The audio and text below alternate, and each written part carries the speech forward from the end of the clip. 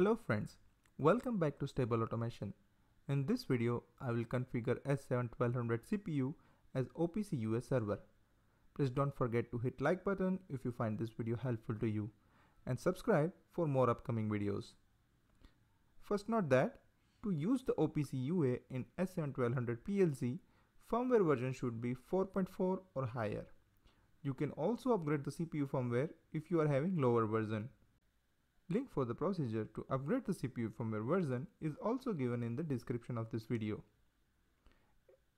Here, in this sample backup, I have created two data blocks DB2 and DB3. And I have also created a move block to move the value from DB2 tag 1 to DB3 tag 1. This is just for testing purpose. Now let us go online and check the existing firmware version of the CPU. Go to Online and Diagnostics, Function, and Firmware Update. Firmware version of the CPU is 4.5.2. So with this CPU I can configure the OPC UA Server.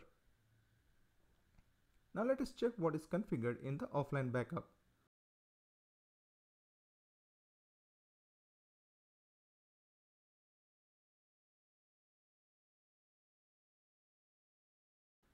Offline configuration is showing version 4.2. So we need to change this in the configuration.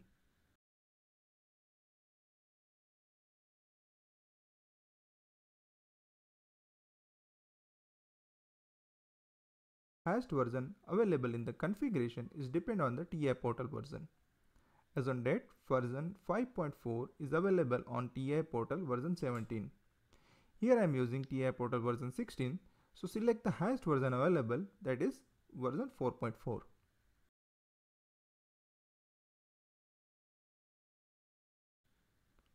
You can observe OPC UA configuration is now available on the project menu tree.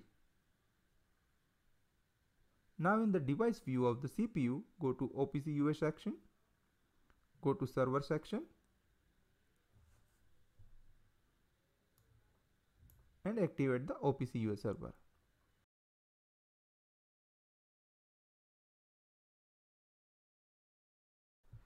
Here you can configure maximum number of OPC sessions that PLC can handle at a time. That means maximum 5 connections at a time you can create with the CPU. You can also modify the security policy on the OPC server. Same policy is required to configure on your client side. So if you are not sure at the client side settings, you can keep the no security option in the check condition.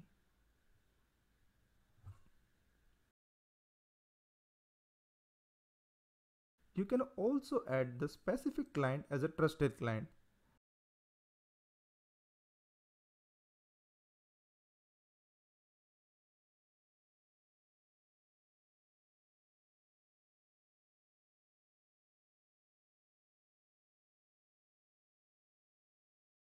And also define the user password authentication to access the OPC server.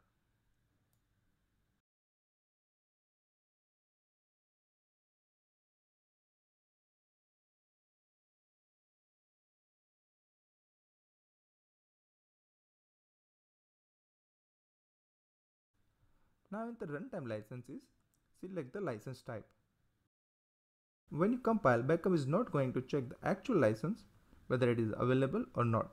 But when you are using it commercially, it is recommended to purchase the valid license. MLFP number for the required license is 6CS7 823 0BE0 02BA.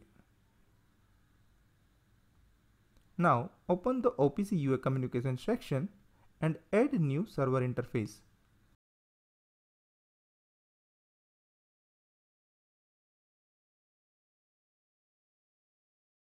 Here add the tags those are required to access on the OPC UA server. For example, I am adding two tags from DB2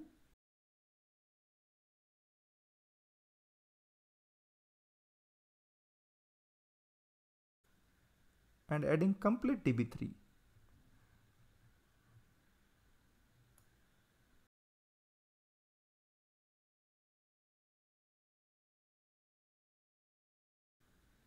Now save and download the backup to the PLC. Note that as we have changed the firmware version in the configuration, it will reset the PLC and download the complete program again. So PLC will be stopped during the download.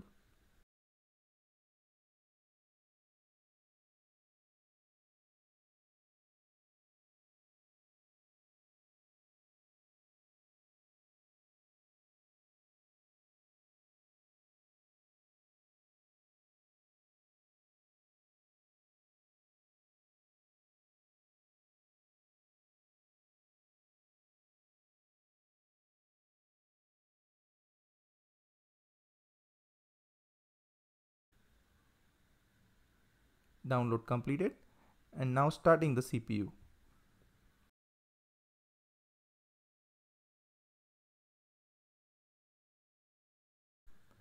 Now let us check the OPC UA Client software.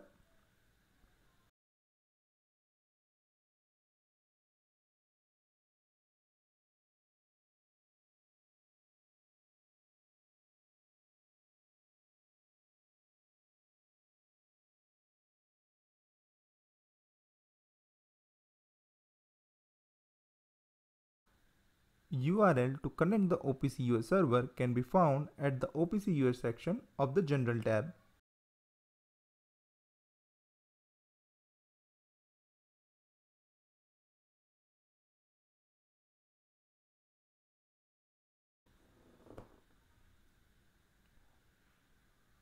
This particular option may vary based on the client software or SCADA you are using.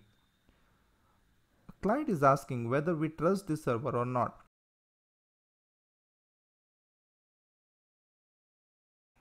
And if yes, then it will connect with the server and get the trust certificate from the server.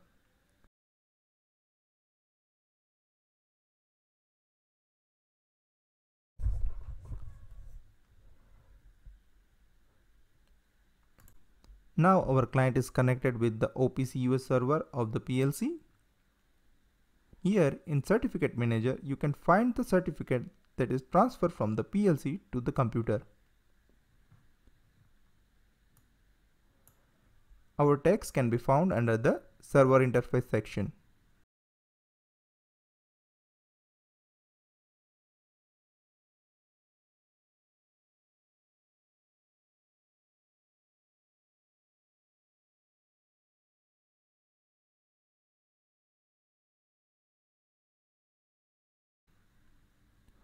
Now let us add some more tags in the client and compare the value with the PLC data.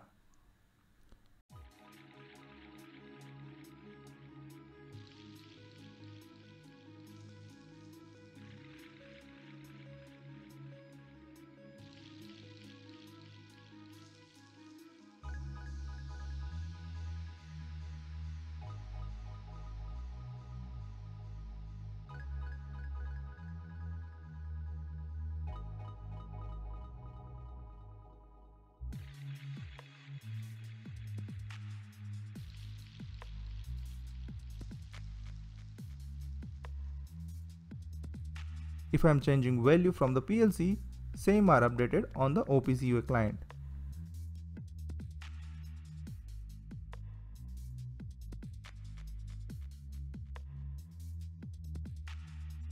And similarly, if I am changing value from the OPC UA client, same are getting reflected on the PLC side.